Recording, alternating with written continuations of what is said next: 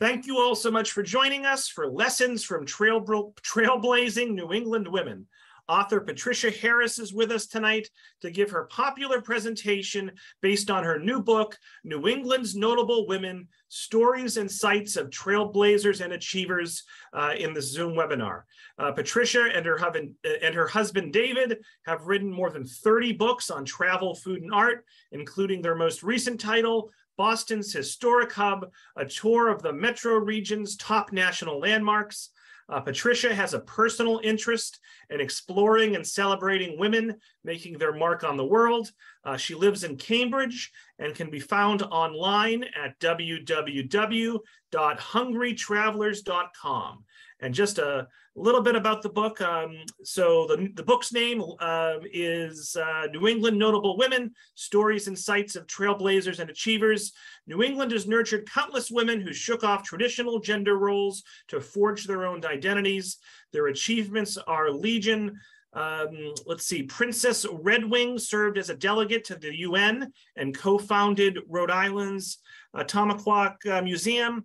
Boston's Isabella Stewart Gardner had the acute artistic vision to establish the museum that bears her name.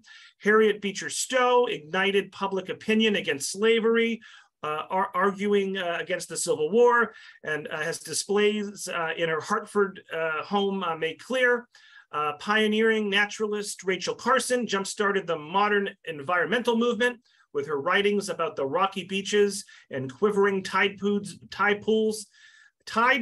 of Southport, Maine. I've been at work for 10 hours, Patricia. I apologize. Okay. New England's Notable Women shines the spotlight on 45 of these trailblazers and achievers and directs readers to the homes and sites throughout New England where their stories come to life. So all 100 of us or so, let's give a big virtual round of applause to Patricia for joining us here tonight. And Patricia, you can take it away. Thanks so much. Thank you, Robert. And wow, I'm really honored that so many of you have tuned in on this beautiful evening. I've really been looking forward to it. And I really want to thank Robert for, inviting me and for pulling this all together. The last time we met, my husband, David Lyon, and I did a Zoom presentation on one of our other books, Historic New England, which is, a roundup of 100 national landmarks in our region. But tonight I'm here on my own, and I'm talking about this book that you see on the screen. As Robert said, New England's Notable Women, the Stories and Sights of Trailblazers and Achievers. So I do want to tell you that I think that title is kind of a mouthful. I wanted to call it Yes, You Can, but my publisher had the last word on that. But honestly, I think Yes, You Can is really appropriate because it's the message of the 45 women that I've written about, and they shook off the expectations of their gender and the limitations of their times to every one of them make their own mark in the world. And they span actually 4 centuries of New England history. And there's such a talented lot of artists, authors, designers, scientists, conservationists, collectors, and museum founders. A number of them were activists who, stood up for their principles, even in the face of really strong opposition. And I think their achievements are all the more extraordinary when you consider that a number of the women were denied more than the most rudimentary, education because of their gender. And as I was writing, I realized that access to education is a theme that really runs through the book and through women's lives. So as Robert said, each of the women that I wrote about is associated with a site that you can visit and where I do think her story kind of comes to life. And I was really pleased when a woman at a previous talk told me that setting each woman in a particular place made them seem more interesting and more human. So I hope you all agree. So tonight, I'm going to introduce you to 8 women who span 2 centuries of New England history. And don't worry, I have lots of photos, and my husband, David, is here. He's my tech person. He's handling the AV. So I did, as the title suggests of my talk, I did learn a lot from these women, and I hope that you enjoy getting to know them as much as I did. They really are inspiring. Yes, you can. And that is, as Robert said, we'll have some time for questions at the end. And I'm really looking forward to, hearing your thoughts. So I'm going to start now with Prudence Crandall. And she founded, here she is, she founded the Canterbury Female Boarding School in Canterbury, Connecticut in 1831. Now, she was born in 1803, and in terms of education, frankly, she was one of the lucky ones. She was born into a Quaker family, and her parents believed in equal education for boys and girls. So she was able to attend a Friends boarding school, Society of Friends boarding school in Providence, Rhode Island. And she was already an experienced teacher when the town fathers of Canterbury, Connecticut, asked her to open a school for young women. So she took over this really beautiful federal home right on the town green, a really, really prominent location in the town. And daughters from the town's leading families began to attend her school. Now, all was going really well until Crandall admitted Sarah Harris as a day student in 1832. So that was only a year after the school had opened. Now, this is the only photo that I could find, and actually the site helped me find it, of Sarah Harris. As you can see, she was, a mature woman by the time this was taken. But she was, just a young woman at the time, and she was the daughter of an African-American farmer. She had been able to study some in the local schools, and she wanted a little more education so that she could in turn teach other young African-American children. So Prudence Crandall was glad to admit Sarah Harris to her school, but you know what? The rest of the town, not so much. Crandall was already a supporter of the abolitionist movement, and when the local families started to withdraw their daughters, she decided that she would open her school to what she called young ladies and little misses of color. And, ultimately she enrolled about 20 young girls from free Black families in Boston, New York, and Philadelphia. And just by the way, she charged $25 per quarter for board, washing, and tuition. Now, it is frankly an understatement to say that the town was not happy. The girls were threatened with violence. The school's well was polluted. A rock was thrown through the window, and a corner of the building was actually set on fire. If you visit, actually be sure to ask the guides to show you the charred boards, because they remain as a testament to intolerance. Then the town also went so far as to resort to legal maneuvers to ban the students from outside the state. Crandall was arrested twice, and she spent a night in jail. But she and the young women were just not deterred. They did not back down. But the final straw came in September of 1834. A threatening mob actually attacked the school, and Crandall decided it was just too dangerous for the young women, and she closed the school the next day. But I think this is her lesson. Some things are worth doing, even if they don't succeed at first. Her school only lasted 3 years, but I think it really made a difference. Crandall actually left New England, but she continued to teach and to advocate for equal rights. And several of her young African-American students did go on to become teachers and reformers. And it was complicated, but the legal case against Crandall did lay some of the groundwork for the 1954 decision of the US Supreme Court that finally established equality in education.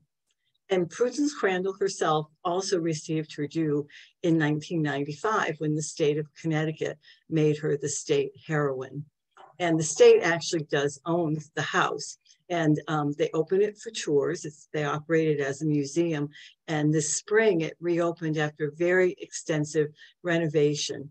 And I will warn you that if you decide to visit, staff are working on developing new exhibits. So you might find it a little empty, but as you can see from this picture, it's really a beautiful house. And the guides do a really good job of, telling the story about the struggle for equal education that took place here. So I'm going to stay in Connecticut because I want to introduce you to Mabel Osgood Wright. Here she is. And her lesson boils down to 3 words: find another way. When she couldn't realize her dream of becoming a physician, she found another way to use her talents. She combined her aptitude for science with her love of nature, and she became an early leader in the conservation movement at the turn of the 20th century. And she also founded Birdcraft Sanctuary, which is in Fairfield, Connecticut. It was the first private songbird refuge in the country. And actually, she's sitting in the refuge here in the photo. Now, like Prudence Crandall, Mabel Osgood was fortunate. She was born into a family that believed in equal education, at least up to a point. Actually, she was born in 1859, and she grew up in New York City. Her father was a prominent Unitarian minister, and he was happier for her to attend private schools. But he put his foot down when Mabel wanted to attend medical school. As far as he was concerned, medicine was not a proper profession for women, and he had the last word. But here is where Connecticut comes in. You were probably wondering. Mabel became fascinated with the natural world when she spent summers with her family at their country house in Fairfield. And in fact, she spent part of every year at the Fairfield home for the rest of her life. And she began publishing nature essays in newspapers when she was still a teenager. And she became Mabel Osgood Wright when she married in her 20s. And about a decade later, she published her first book. I think it has a really charming title. It's called The Friendship of Nature, a New England Chronicle of Birds and Flowers. And her timing was actually perfect. Bird watching was catching on as a sort of a popular leisure activity, but there were few guides for sort of the general public on the subject. And you know what? She was also lucky. Location. Her Fairfield neighbor was the Macmillan publisher, and he suggested that she write a guide to birds. So Mabel sort of tackled the project with what I imagine would have been the same rigor she would have put into studying the 206 bones of the human skeleton. And she spent 2 winters conducting research in the ornithology department of the American Museum of Natural History. And then Birdcraft, a field guide of 200 song, game, and water birds, was published in 1895. Here's the title page. And the book had detailed descriptions of the birds and really lovely illustrations. And it kind of became the model of the modern bird field guide. And Mabel published other books for both adults and children, but she did not stop there.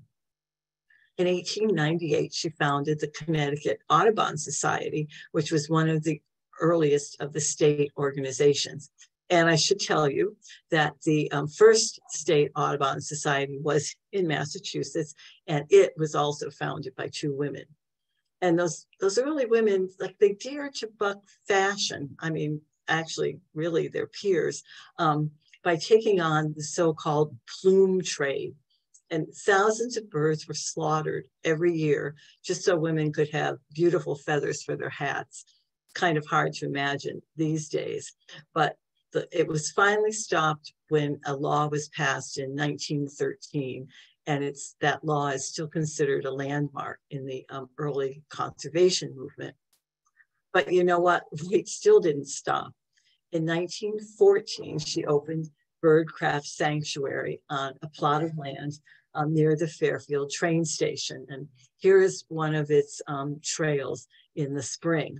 And she chose the spot by the train station deliberately to make it easy for people to reach it by public transportation. But it's equally handy for birds as they fly across Long Island Sound heading north from New Jersey. And Wright took an active hand in designing the sanctuary She even specified a cat-proof fence. Now, I honestly can't tell you how that worked out, but visitors can still enjoy the trails, the seats, and the observation shelters that she specified and walk around the spring-fed pond, here it is, that she had dug. Now, Wright died in 1934, so she didn't see her sanctuary cut in half when Interstate 95 was built in the 1950s.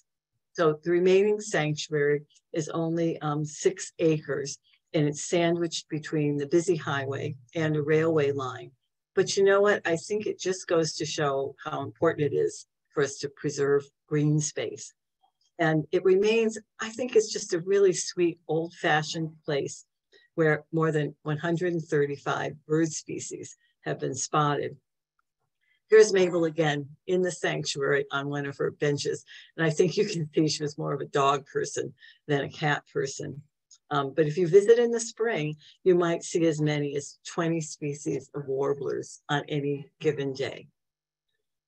Now, I think I hardly even have to mention my next subject. This is Anna Mary Robertson Moses, but you probably know her better as Grandma Moses. And I think you probably know what I'm going to say. It's never too late.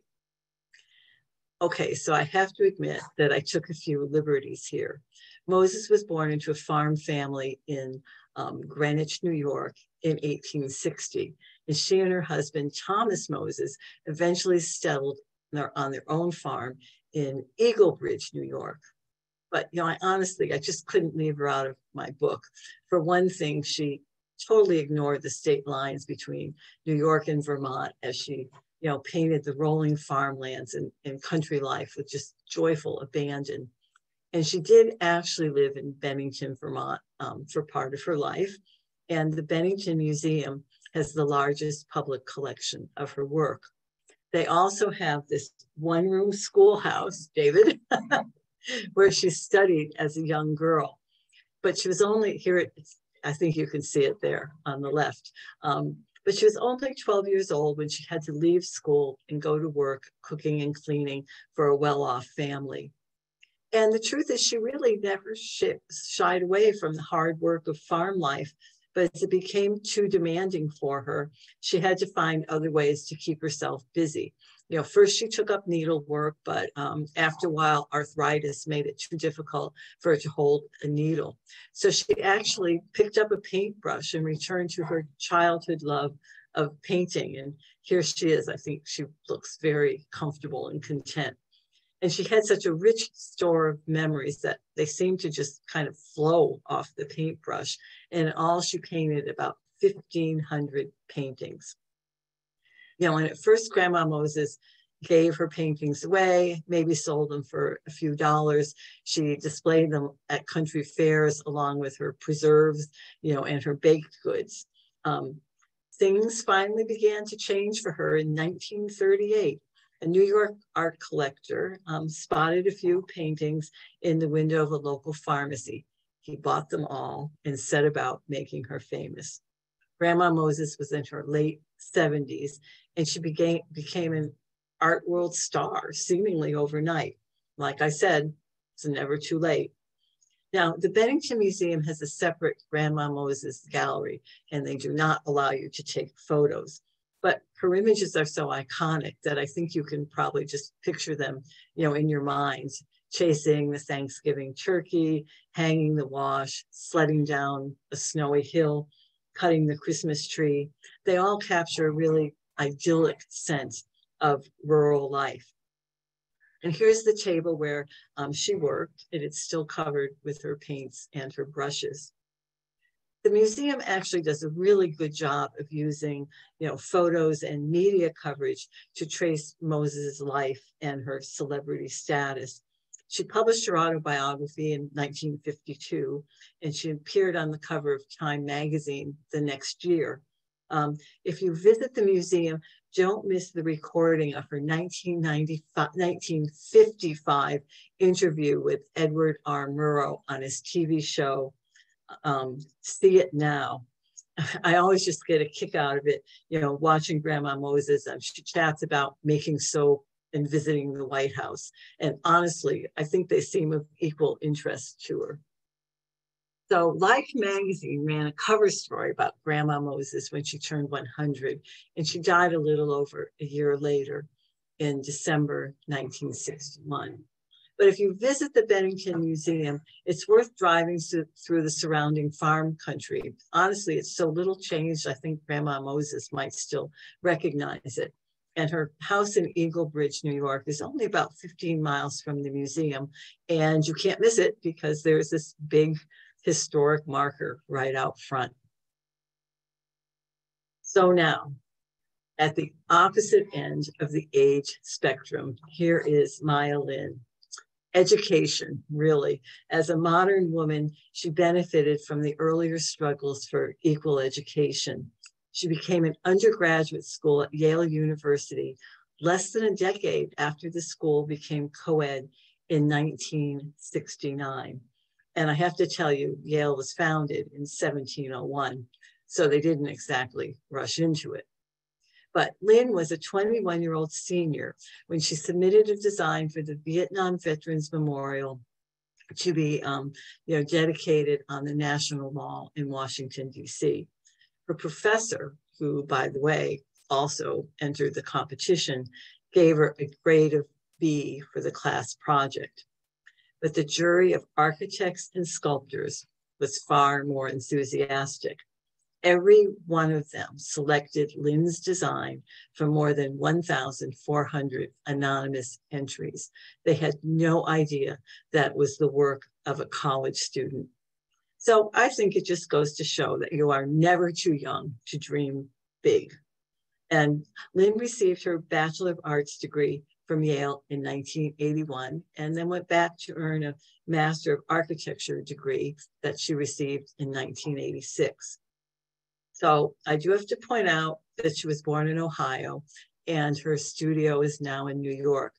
But I really do think it's fair to say that Yale was the launching pad for her career. And again, that's the power of education.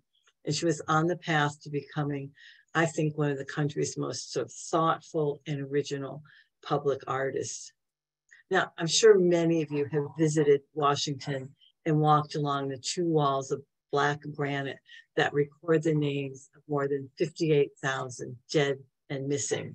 It's a really powerful statement and such a total departure from a traditional figurative memorial.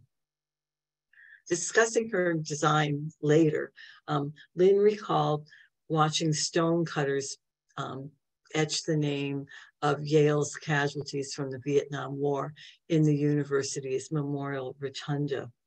And as she put it, the sense of the power of a name was just so powerful, and it, made a lasting impression on her. But you don't have to travel to Washington, D.C. to see Lin's work. Honestly, she was the only logical choice when Yale decided to commission a sculpture to mark the 20th anniversary of admitting women to the undergraduate school. So here it is. It was completed in 1993. It's called the Women's Table, and it sits in front of Sterling Memorial Library in the heart of the campus.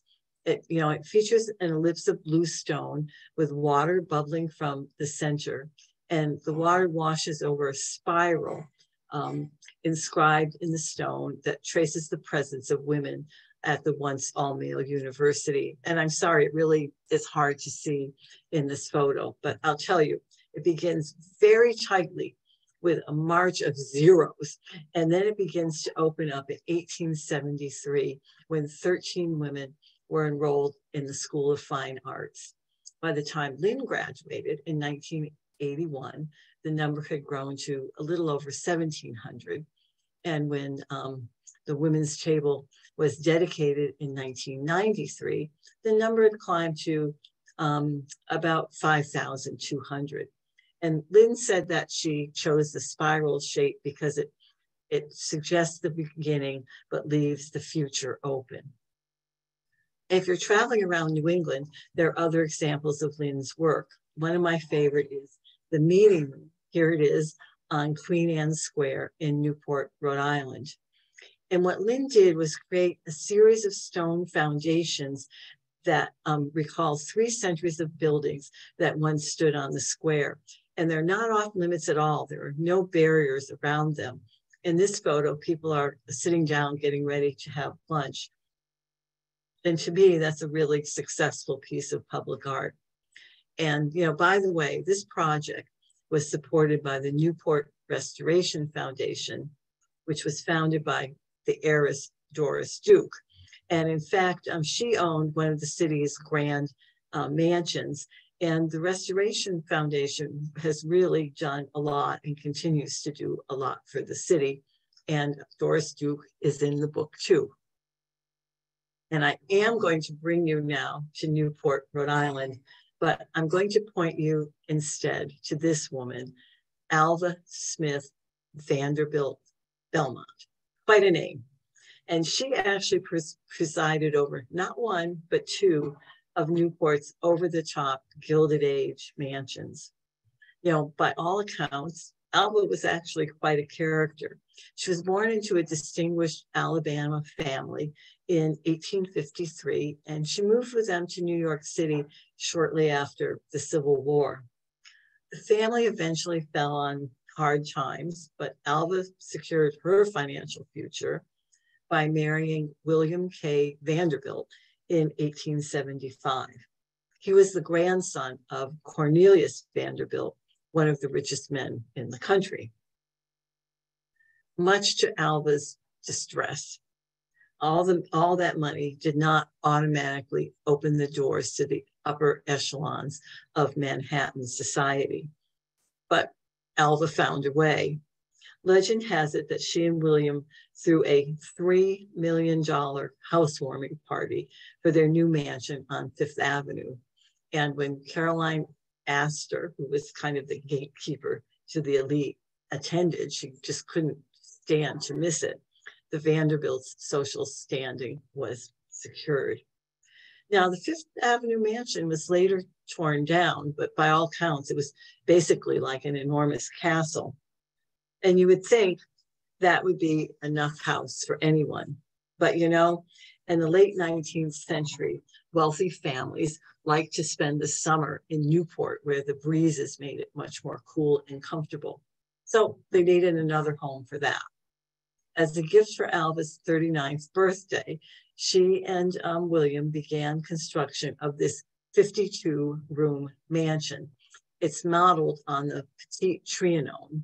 And as you probably know, that's the mini palace at Versailles that was favored by Marie Antoinette. So I think that will give you an idea of Alva's self-image. So it's called Marble House for obvious reasons. There's as much inside, you know, as out. And it's now owned by the Preservation Society of Newport County. They do open it for tours, so you can be wowed by the Versailles-inspired dining room, or by the Gothic room with William's collection of medieval armor. I don't have a photo of it, sorry. Or here, by Alva's luxurious bedroom. David, whoops. Oh, just a second, technical difficulty. Here it is. Here is Alva's luxurious bedroom. William had his own. So I thought that building the house seemed like such a really wonderful romantic gesture. But I guess William's devotion to his wife only went so far.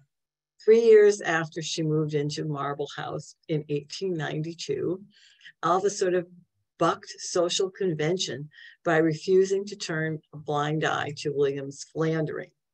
Instead, she sued for divorce, and Marble House was part of her handsome financial settlement.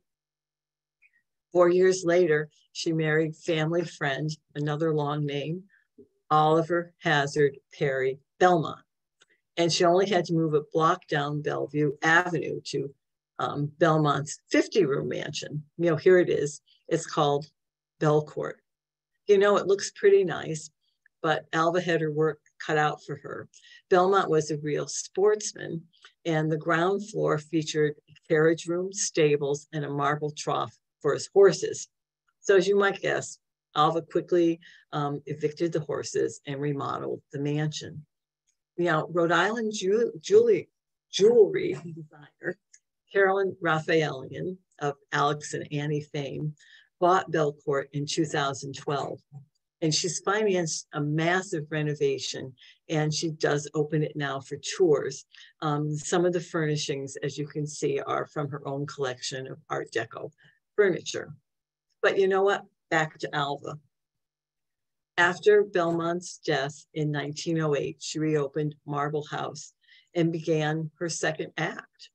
She was, in middle age, and she was inspired by lectures by early suffragists and absolutely threw herself into the movement to secure voting rights for women.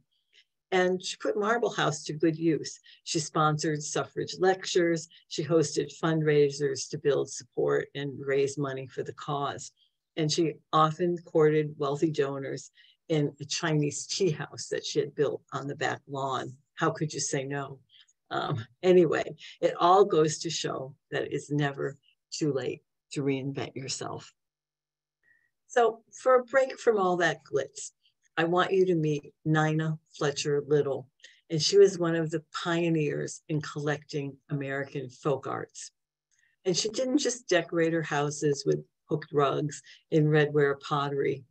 Through her rigorous research into past makers and owners, she helped to bring legitimacy to the whole field of folk arts. Now, by all accounts, Nina had a lot of confidence in her own taste. Just consider the exterior here of the 1728 farmhouse in Essex, Massachusetts, that she and her husband, Bertram Little, purchased in 1937 as a summer home. They called it Cogswell's Grant after the original land grant for the property. Now, colonial era homes like this were usually painted white or had those, I'm sure you've seen them, those silvery weathered shingles, but not Nina's house. She chose this really sunny yellow orange that she called persimmon. And her message, trust your own taste and don't be swayed by fashion. That's certainly what she did.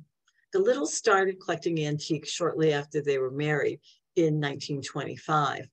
But when it came time to furnish Cogswell's Grant, they decided to fill it with furniture and decorative objects from the same era as the house, and preferably from the same region. And they had lots to choose from. American folk arts were out of fashion with most homeowners and barely acknowledged by the fine arts establishment. When word spread that the Littles were looking for old stuff, their neighbors just rushed to open their barns and their attics. So the Littles were able to fill Cogswell's Grant with objects that delighted them. Hooked rugs and redware pottery, absolutely.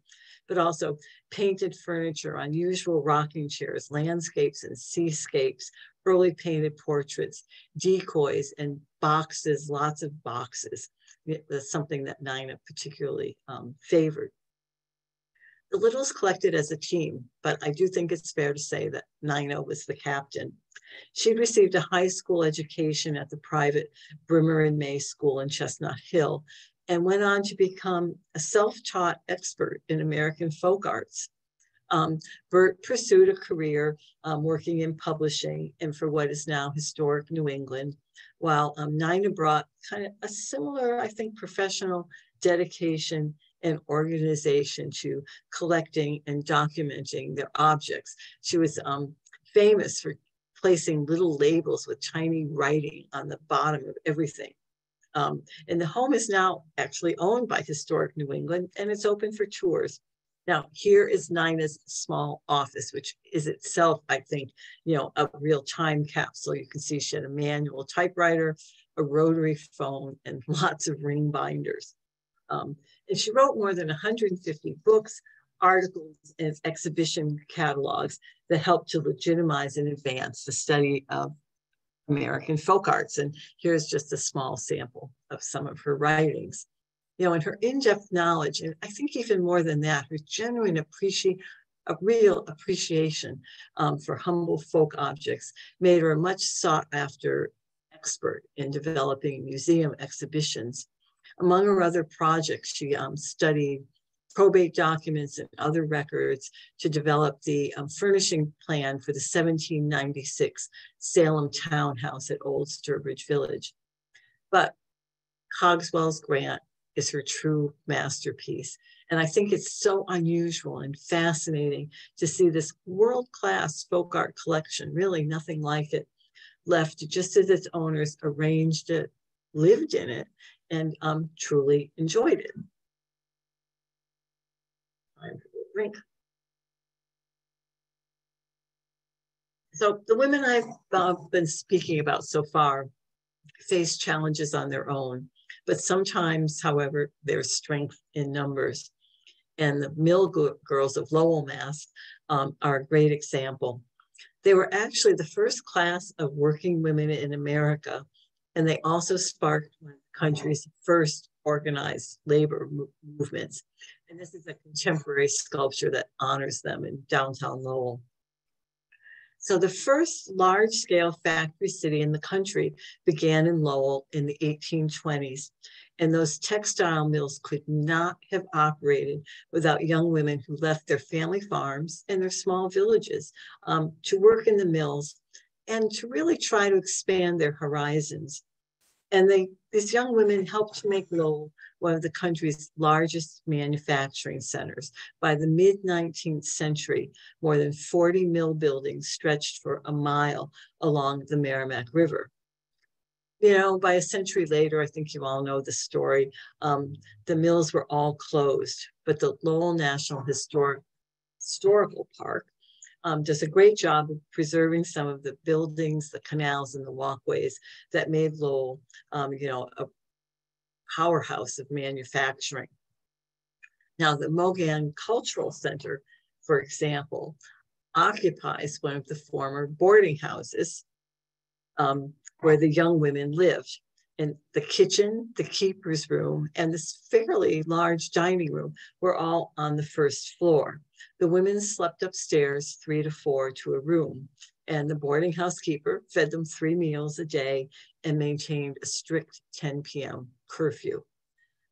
The young women actually worked 12 to 14 hours a day, and they had a half day off on Saturday and a full day of rest on Sunday after church services.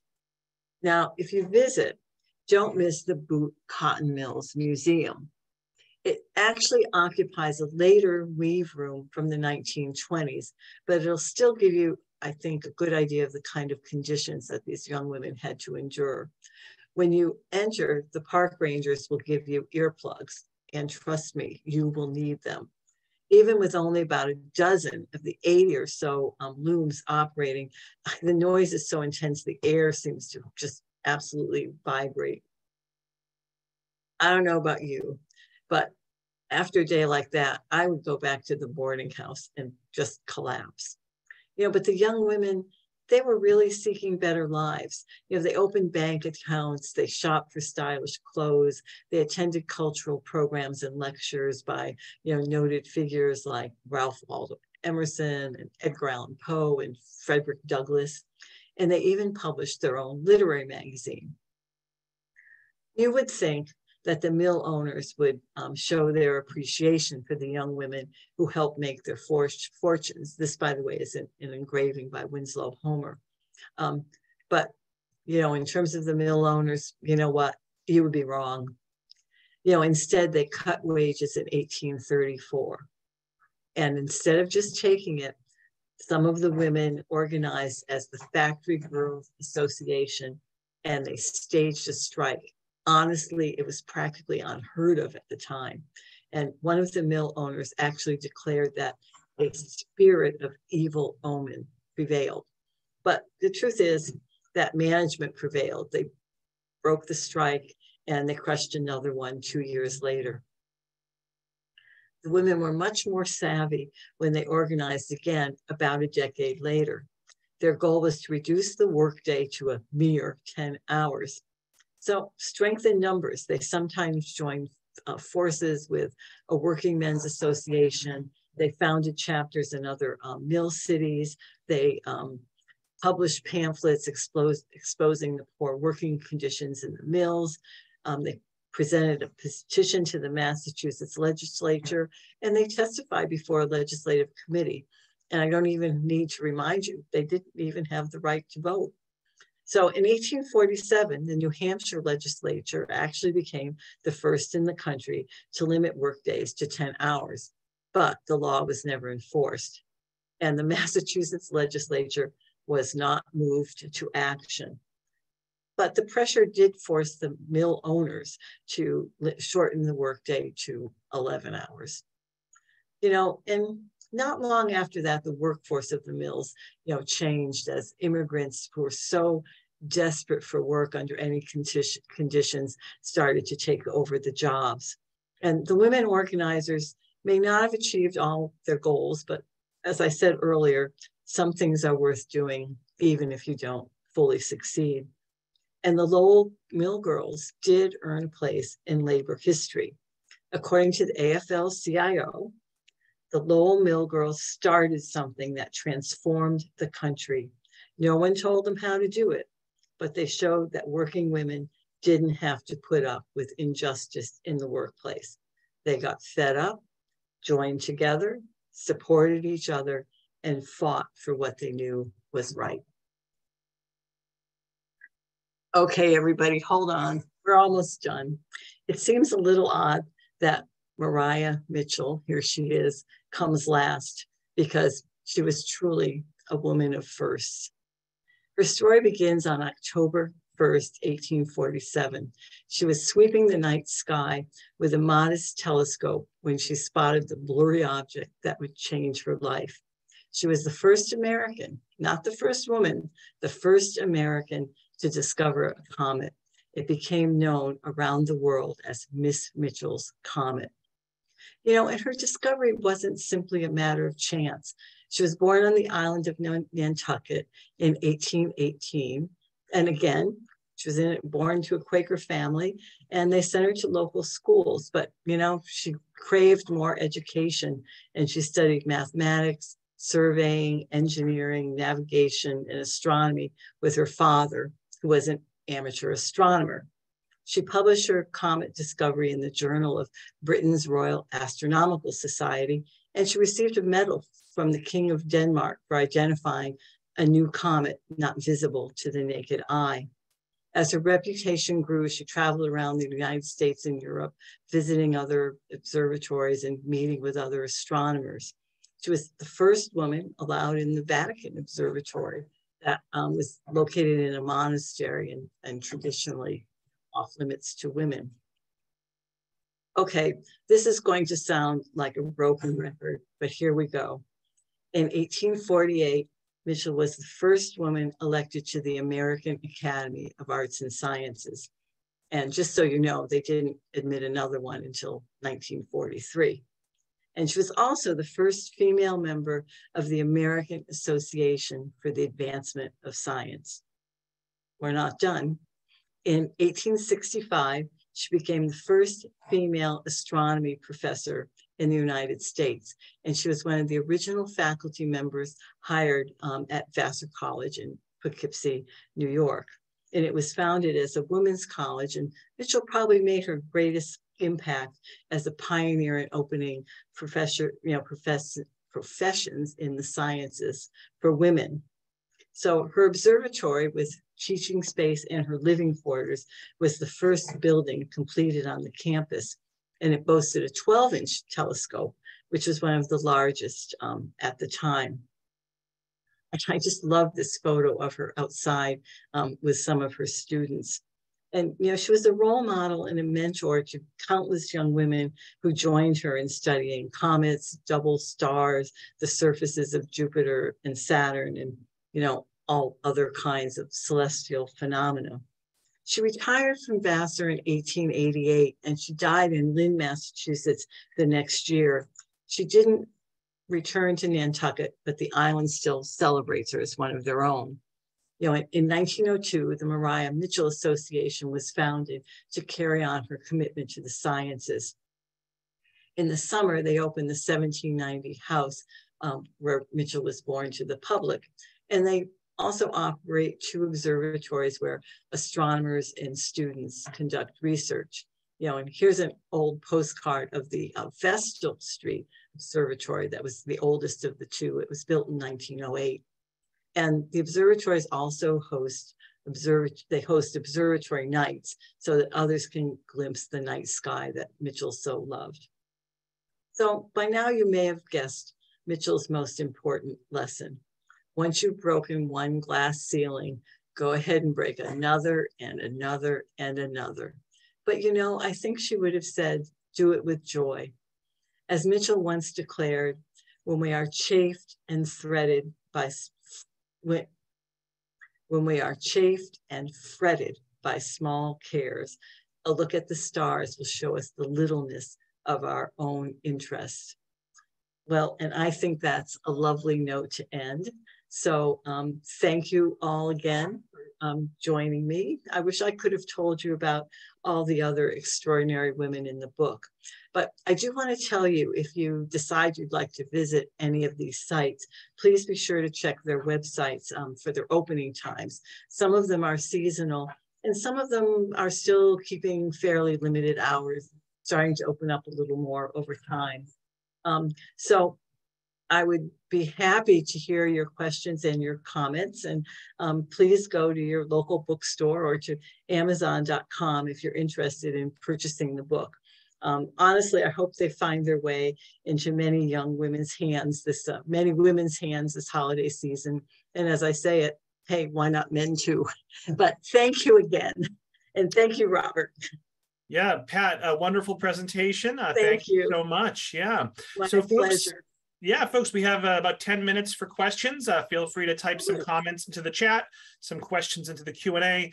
And Pat, I'll start. Okay. So how did you go about whittling your list down to 45 women and locations? That must have been very difficult. Well, I could have written an encyclopedia, Robert, if I just wanted to talk about all the amazing women in New England. But it became, quite frankly, a limiting factor to tie each one to a site. Right. Limited it quite a bit because I wanted it to be a site that people could visit and really have a very rewarding and satisfactory kind of experience. And so I actually built off the book that I've spoken to for your library before, our National Historic Landmarks, that some of the women that are in the book were also, their sites are also in that book, and visiting those sites, some of the guides would put me on to other places, and it just all kind of built. But again, I had more disappointment having to leave women out because there wasn't a good site than I did having to winnow it down. Sure. So let's see. Kristen says, "Thank you. I will make visits to these places." I'm glad. Patricia says, "Very inspiring." Mary says, "Thank you. This was amazing. So many women I had never heard of." Patricia says, "Wonderful. Thank you." Rika says, "Thank you so much for such knowledge on trailblazing women in history. Have a good evening." Mary wants to know, of all the women you mentioned tonight, did any of them have children? Oh, wow, that's a good question. Well, the ones I mentioned tonight, Grandma Moses had quite a few children. Mm-hmm. Maya Lynn has at least one. Maya Lynn, who is still alive, has at least one daughter. Mm-hmm. Lowell Mill girls, I'm sure a lot of them did. Prudence Crandall had no, I take that back. No, she didn't have it. She had stepchildren, but I don't believe she had any children of her natural birth. That's a good question. Yeah. You never know what you're going to get with these Q&As. Kathy says, "I can't wait to read your book. I really enjoyed your wonderful presentation. Great idea to have the site connection. Thank you so much for tonight's talk." Deb found it fascinating. Joanne says, I will have to read your book. Joyce says this was a fantastic presentation. Elaine says, very interesting. Jody says she can't wait to read your book. Huck says, I wonder how much more these women would have found themselves if they lived today. So I wonder how much more these women would have found themselves if they lived today. Yeah, I think that's a really good question. And again, so much of it, other women that I did talk about were so frustrated in their education, and how much more a lot of them could have achieved if they had had, you know, greater education. And the other thing, though, that I think is instructive is women are still, you know, not to put too fine a point on it, but having to, you know, advocate and fight for their rights. So some things have changed and some things haven't. Yes, yes, unfortunately. Sally says, so interesting, loved your commentary, you had wonderful photos, and I loved your enthusiasm. Looking forward to reading your book. I'm going to combine a couple of questions just due to time. Okay. Catherine says, are you planning a follow-up for a second volume of Notable New Hampshire Women? Oh, well, I hadn't been, but it's definitely something to think about. There are two women from New Hampshire, you know, in the book.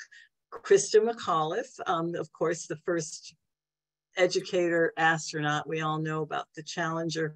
And one of, I think, the more surprising but kind of fascinating, Grace Metalius, the author of Peyton Place, which Vanity Fair calls the first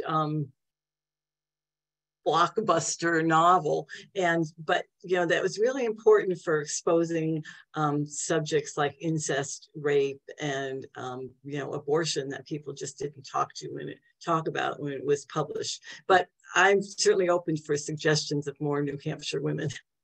And Teresa wants to know, will there be a part 2? Will there be a sequel to this book? I would love there to be. I've actually gotten leads on a couple of other women that I discovered, you know, after I started doing this research. So I'll have to talk to my publisher, Globe Pequot. Mm-hmm. Let's see, Julia, I have your book from the library and it's a great read. I'm looking forward to visiting some of these sites. Thank you. Thank you. Yeah. Perhaps this is a question I should have led with. maybe we'll close with it. Okay. Karen asks, what drew you to this subject and moved you to write this book?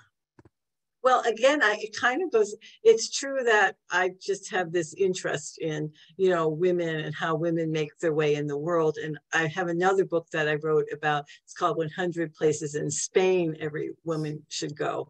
And actually, I was thinking after that book, what can I do? And I thought, well, I really know New England. And because of the research my husband and I had done for the previous book, I already was aware of the number of sites. And the more I started looking, I saw that New England women had influenced the world in so many, you know, different ways that, you know, I didn't talk about. Like, I was thrilled to discover, for example, that Rachel Carson, I mean, she launched the modern environmental movement, and she did a lot of her research and writing, you know, on the Maine coast. And so I just realized that there was really inspiring women that I thought other people would be interested in learning about as well. But thank you for asking. So Patricia, we're coming up on 8 o'clock. I'm going to start to wind it down here. Barb says, enlightening and fascinating. I'm ordering a couple of copies from my local bookseller. Many thanks to you, your husband, and the Tewksbury Library. Mary notes that Elva Belmont also had a daughter. Teresa says, right. Thank you. Yep. And 2 sons. There you go. Yep. And then Teresa, we'll wrap up with Teresa's comment. She simply says, thank you for writing this book. I really enjoyed this presentation. So Patricia, where can folks get their hands on your book? I know it was released a few months ago. Where do you suggest folks can find it? Well, actually, some of the sites with gift shops are selling it. I'm hoping it's in a lot of local bookstores and, of course, Amazon.com. And I want to thank everyone for their attention and for these really lovely comments. It's very heartening. I kind of grew to love these women, and I'm glad to hear that, they're fascinating other people too. Great. So thank you again, Patricia, and thanks, Dave, for the thanks, Dave, for the tech support. Want to thank the Friends of the Tewksbury Library for sponsoring. Want to thank the 10 or so libraries who partnered with Tewksbury tonight. And for anyone who logged on late, just know that I'll send an email on Saturday to all registrants with a link to this recording, a link to a feedback survey, and information about some other upcoming virtual presentations that may be of interest. So thank you all so much, and I hope everyone enjoys the rest of their night. Thanks again, Patricia. Good night, everyone. Thank you. Thank you. Bye-bye.